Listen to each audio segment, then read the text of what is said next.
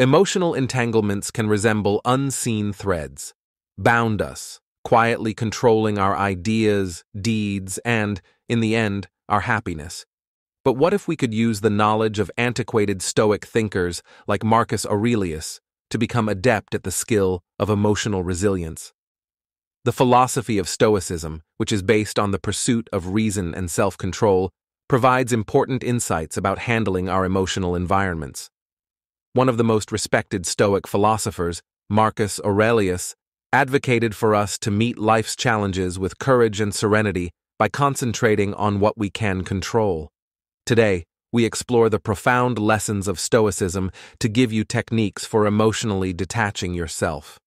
By using Stoic wisdom, you're not just turning away from unpleasant feelings when you leave relationships that might no longer be beneficial to your well-being. Rather, you're starting a path that will change you and lead to personal liberation.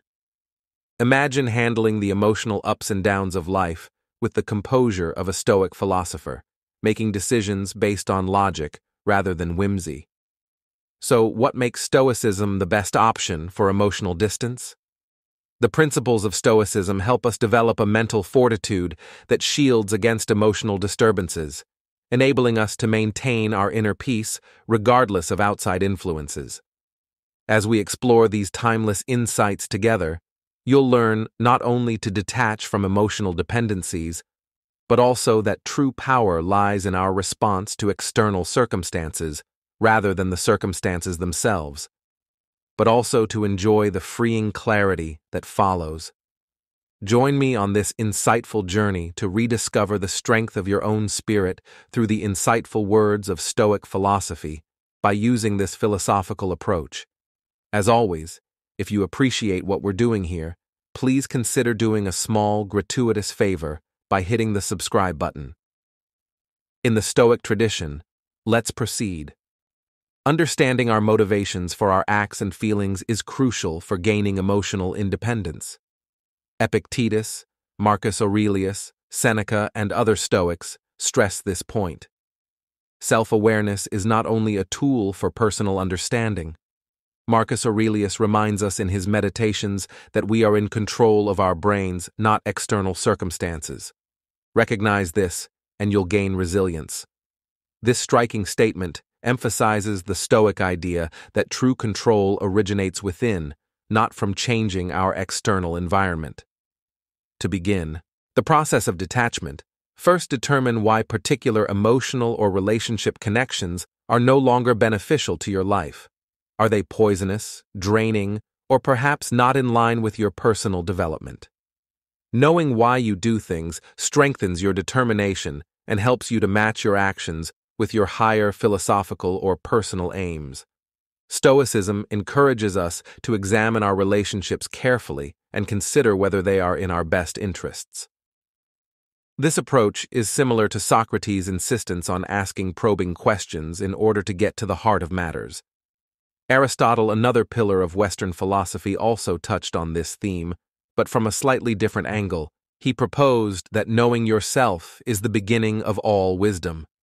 This introspective journey requires honest evaluation of our attachments, recognizing which ones hinder our ability to live virtuously as per Stoic and Aristotelian ideals. Epictetus maintained that we should only worry about the things that we can control. His teachings push us to make the distinction between the events and our responses, which allows us to concentrate all of our energy on the things that we can control. A practical application of this idea is to think back on your relationships and how they affect your mental health. Ask yourself, what areas of this connection can I control? Is my emotional involvement valued and reciprocated?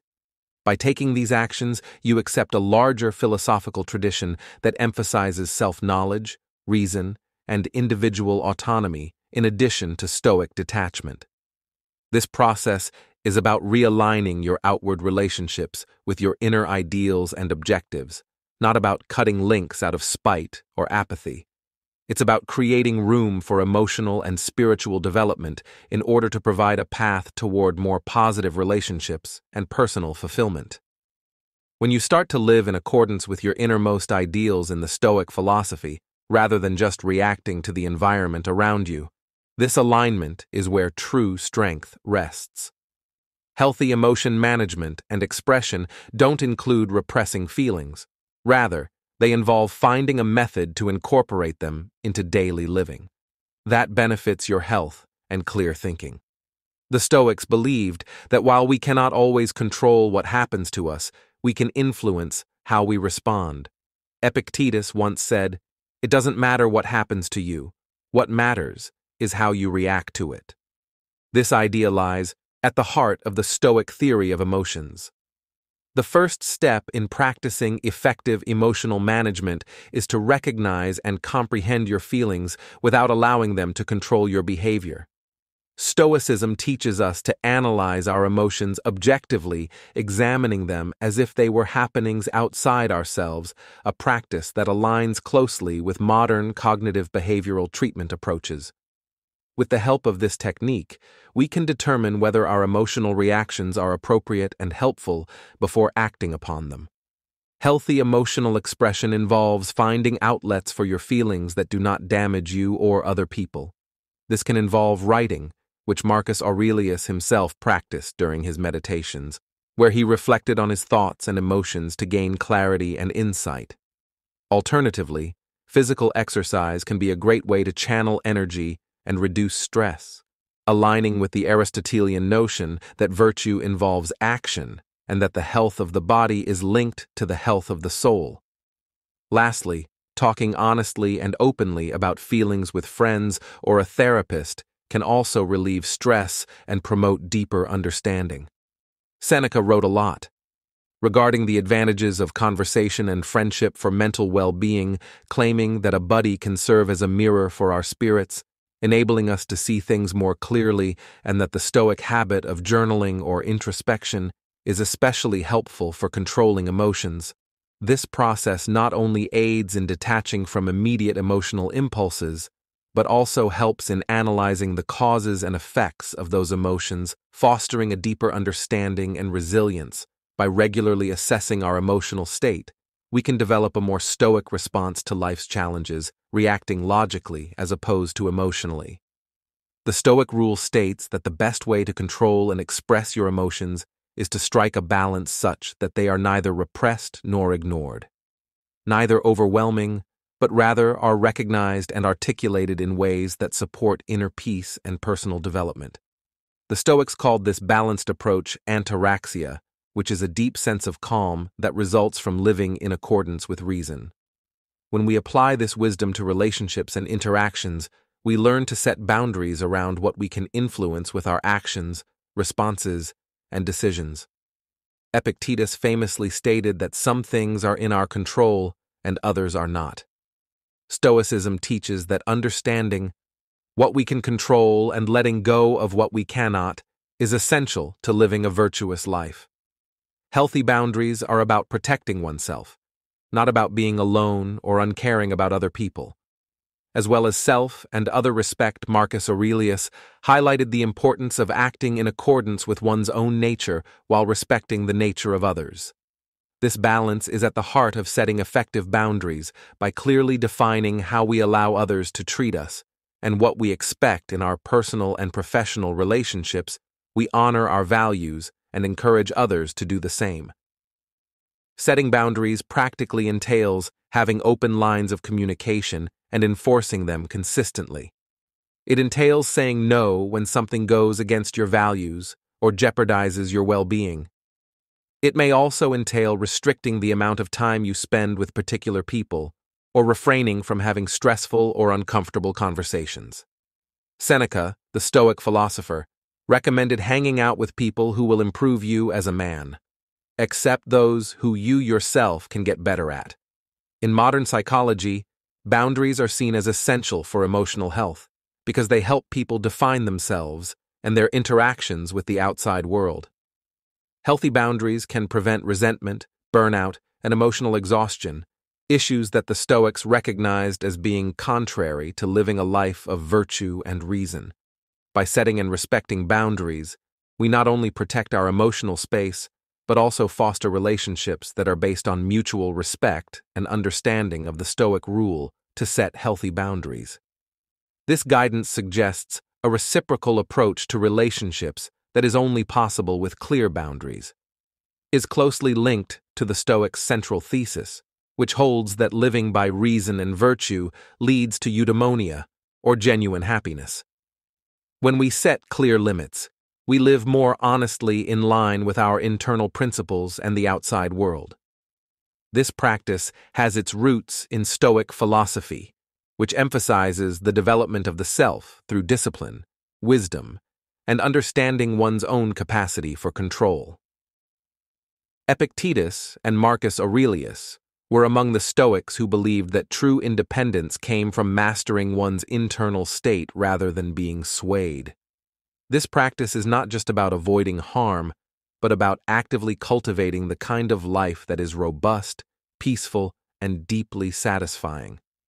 By outside factors, Epictetus famously stated, "Freedom is the only worthy goal in life. It is won by disregarding things that lie beyond our control in cultivating self-reliance." You're encouraged to focus on your own thoughts and actions as the main sources of happiness and fulfillment. This means developing an internal locus of control, a belief that your actions are what influence the outcomes in your life. This perspective aligns closely with what Marcus Aurelius wrote in his Meditations. Very little is needed to make a happy life. It is all within yourself in your way of thinking. Here Aurelius emphasizes that one's own attitudes and acts to promote personal growth are what lead to happiness rather than wealth, status, or material belongings. Stoicism teaches the Stoics also promoted facing challenges head-on, as overcoming adversity is seen as a pathway to personal strength and wisdom. Seneca put it succinctly when he said that it is not because things are difficult that we do not dare, but rather that we do not dare that they are difficult. Furthermore, developing self-reliance involves minimizing dependence. The practice of self-examination and constant learning involves assessing your virtues and flaws, setting personal goals, and striving towards them with diligence and resilience. About external validation. This is appreciating other people's perspectives without depending on them for decisions or self-worth, rather than rejecting relationships or isolating oneself. In practical terms, promoting personal growth and self-reliance can be achieved through a variety of habits and practices. Stoicism tries to promote this feeling of confidence and contentment inside oneself through its teachings on virtue and control. Consistent introspection via writing, meditation, and reading philosophical literature can enhance comprehension and self-control. Establishing personal goals that are consistent with your principles fosters development and shows that you can rely on yourself to fulfill life's obligations by developing these attributes. You accept the Stoic objective of developing into a more whole and independent person. Fostering personal growth and self-reliance is, in essence, about creating a life in which you are the primary architect of your happiness and virtue, embodying the Stoic ideal of living in harmony with nature. This principle is echoed by the Stoic philosopher Epictetus, who famously said, "Make the best use of what is in your power and take the rest as it occurs." This approach helps people release themselves from the anxiety of trying to control the uncontrollable, instead concentrating on how they react to outside events. In the context of Stoicism, mindfulness refers to the deliberate observation of our feelings and thoughts without attachment or hasty judgment. Through mindfulness practice, we can learn to accept that our ideas and emotional reactions are only fleeting states that shouldn't control how we behave. This is similar to the Socratic notion of an examined life, which holds that living successfully requires a knowledge of our inner selves. This is further supported by Marcus Aurelius's meditation guidance, in which he exhorts us to pay attention to the way our thoughts arise and learn from them in order to control our responses. Acceptance is one more crucial component of this rule. Involves accepting the truth of our circumstances without opposition or denial. Stoics hold that peace arises from allowing things to unfold naturally, an idea that can greatly lessen emotional upheaval. Seneca clarified this when he suggested that we shouldn't endure suffering before it is absolutely necessary, highlighting the fact that a lot of our worries and fears are caused by our unwillingness to accept reality as it is in the actual world. Beginner activities that focus on acceptance and mindfulness can be done every day. Making time each day to spend introspectively on your thoughts and emotions will help you develop the habit of mindfulness. You can further strengthen this practice by using techniques like mindful walking or deep breathing meditation. By using these Stoic practices to daily life, people can attain a more balanced perspective that makes it simpler to separate from damaging or needless emotional entanglements. This helps you be present and involved in the moment. This well-rounded strategy, supported by both contemporary psychologists and ancient philosophers, not only increases emotional resilience but also improves general well-being by enabling people to live more in harmony with reality and less in conflict with life's inevitable changes and challenges. We conclude our examination of Stoic principles for emotional detachment by learning how to manage life with greater equanimity and less distress. It's critical to take stock of the voyage we've embarked upon together.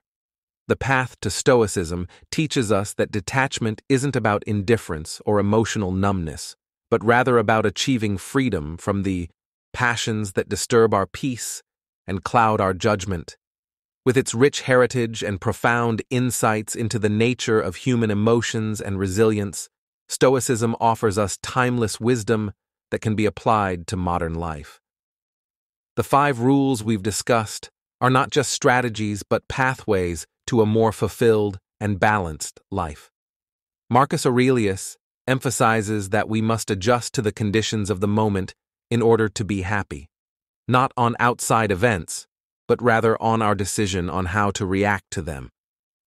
Remember that Stoicism is a lifetime philosophy that invites you to consistently engage with your thoughts, challenge your perceptions, and strive for a tranquil mind.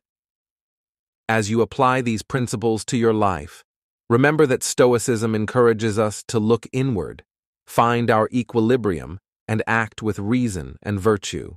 By focusing on our own behaviors and attitudes, we more closely connect ourselves with Stoic qualities, leading to deeper happiness and emotional resilience. Epictetus's advice to concentrate on what is under our control is especially relevant in this situation. I hope that this investigation into Stoic wisdom serves as a springboard for your continued practice. Of these ideas offers a fresh chance to put them into practice, promoting not only separation from harmful influences, but also a deeper engagement with the fundamental ideals that make life truly worthwhile. Adopt this wisdom and observe how it changes your relationships and how you approach life's obstacles as you proceed down this path. Remember Seneca's words, "As long as you live, keep learning how to live." This is the essence of Stoicism, constant learning, adaptation, and growth in the pursuit of virtue and peace. Remember to watch our upcoming film, which will go into further detail on the Stoic way of life and improve your comprehension and application of Stoic philosophy. We appreciate you being a part of our community, where we all learn from one another and develop better every day. See you soon.